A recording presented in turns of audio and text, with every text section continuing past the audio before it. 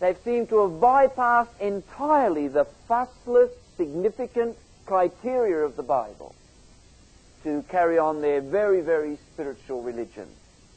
And this is a great tragedy indeed.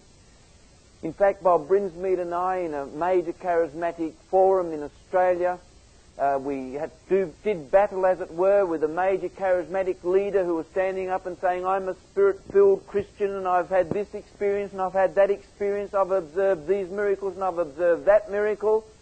When we got home, his wife rang us and she said, I'd like you to know that our home is in absolute chaos. We're estranged, we don't communicate, he's never home, the children don't know what he looks like. That's Christian religion for you. Is it any wonder that Friedrich Nietzsche, the madman of the later 19th century, said the thing about you Christians, you talk so much about redemption and yet you look so unredeemed. You see, what I'm trying to do is to suggest areas or reasons why our freedom is so often not obvious to each other and to those outside us.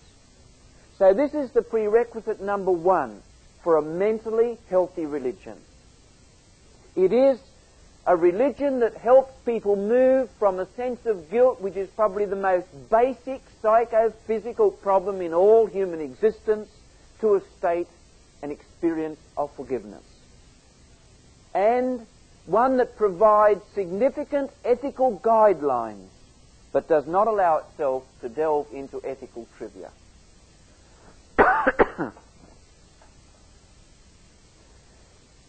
I want to mention now characteristic number 2 of a mentally healthy religion. Have I made myself clear in that first point? Okay, prerequisite number 2 for a mentally healthy religion is this. A religion that promotes mental health is one which will stimulate the growth of inner freedom and personal responsibility. A mentally healthy religion is one that will stimulate the growth of inner freedom and personal responsibility.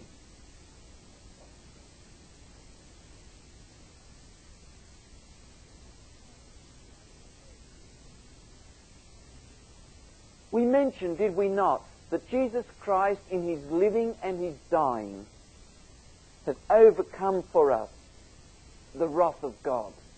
He has borne in his own body on the tree the full extent of God's wrath. God has exhausted his wrath in Jesus Christ on the tree for those who believe. We mentioned that Jesus Christ delivered us out from under the curse of the law. Every single person, and this is Paul's point in Galatians there, you might remember, every person who tries to find acceptance with God on the basis of what they do or what they don't do are under a curse. And that curse works itself out in human existence. There's no question of that.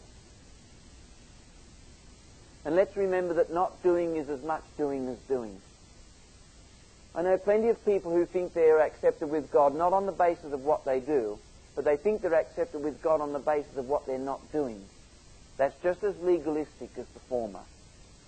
Not doing is as much doing as doing. And whereas it's quite right for Christians to say that those who persevere to the end shall be saved, it is not right for them to turn around and say, I'm accepted with God because I'm persevering. But it's also not right for them to turn around and say, I'm accepted with God because I haven't fallen away. Legalism is in our bones. We're accepted with God from first to last on the ground of the doing and the dying of Jesus Christ, period. No qualification. And just because Jesus said, he who perseveres to the end shall be saved, that is no ground for you and for me to turn around and say we are accepted because we persevere, or we are accepted because we do not fail to persevere. That is to turn a perfectly clear and straightforward statement of our Lord into a legalistic bent. We saw also that Jesus Christ delivered us from the power of demonic bondage. That was in his life here on earth.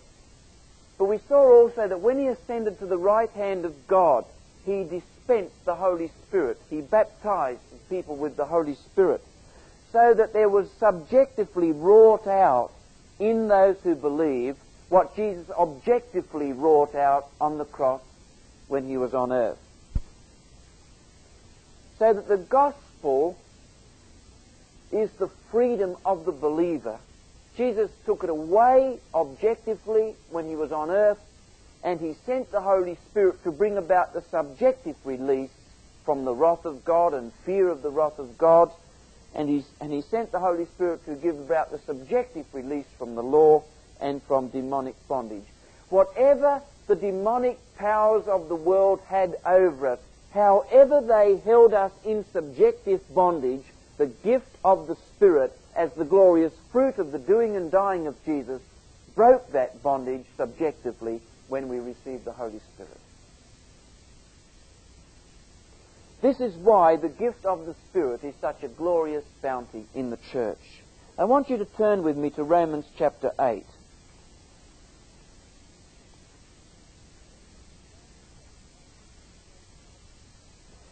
This Romans chapter 8 is the great passage of the gift of the Spirit.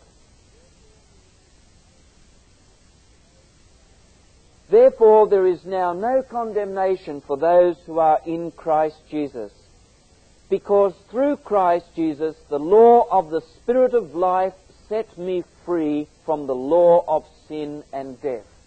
The law of the Spirit of life set me free, says Paul, from the law of sin and death. This is a subjective freedom that we're talking about. For what the law was powerless to do, in that it was weakened by our sinful nature, God did by sending his own Son in the likeness of sinful man to be a sin offering.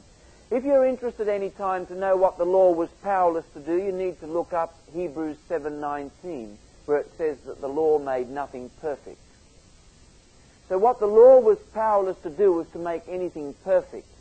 But Paul says that God did this by sending his own Son in the likeness of sinful man to be a sin offering.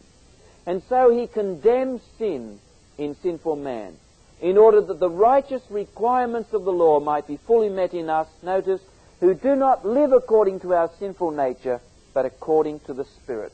Christians now are those who live according to the Spirit. They are the pneumatic people. They are the ones who are spiritually governed and spiritually controlled. And what a pity it is that charismatics and Pentecostals have come along and tried to make the possession of the Spirit a sort of a first-class possession, while all other Christians have to struggle along in spiritual coachcraft status or economy class. Those who live according to their sinful nature have their minds set on what that nature desires, says Paul. But those who live in accordance with the Spirit have their minds set on what the Spirit desires. Please note, Paul is not talking about two types of Christians here, namely those who live according to their sinful nature, because Christians don't live like that anymore. You see that in the last section of verse 4, who do not live according to our sinful nature, but according to the Spirit. So there's no two grades of Christians here. Paul is saying those who live according to their sinful nature, non-Christians, have their minds set on what that nature desires. But those who live in accordance with the Spirit, namely Christians, compare verse 4, have their minds set on what the Spirit desires. The mind of sinful man is death, but the mind controlled by the Spirit, which is the Christian mind, is life and peace. Because the sinful mind is hostile to God. It does not submit to God's law, nor can it do so. Those controlled by their sinful nature, meaning non-Christians, cannot please God. And then to show that I haven't been reading into this, Paul says, you Christians, however, are controlled not by your sinful nature, but by the Spirit, if the Spirit of God lives in you. And if anyone does not have the Spirit of Christ, he does not belong to Christ. But if Christ is in you, your body is dead because of sin, yet your spirit is alive because of righteousness. And if the Spirit of him who raised Jesus from the dead is living in you, he who raised Christ from the dead will also give life to your mortal bodies through his Spirit who lives in you. Therefore, brothers, we have an obligation. I want you to note this. We have an obligation. But it is not to our sinful nature to live according to it. For if you live according to the sinful nature, you will die. But if you by the Spirit put to death the misdeeds of the body, you will live. The beautiful thing is that Paul is saying two things, if I understand him in this passage. First, he says Christians are those now who possess the Spirit and who walk according to the Spirit and not according to the sinful nature. All that contrast between those who walk according to the sinful nature and those who walk according to the Spirit is a contrast between those who are Christians and those who are non-Christians, not two classes of Christians. I've heard these texts spoken of in holiness meetings where it's spoken of as sort of two states of Christian existence and an exhortation to live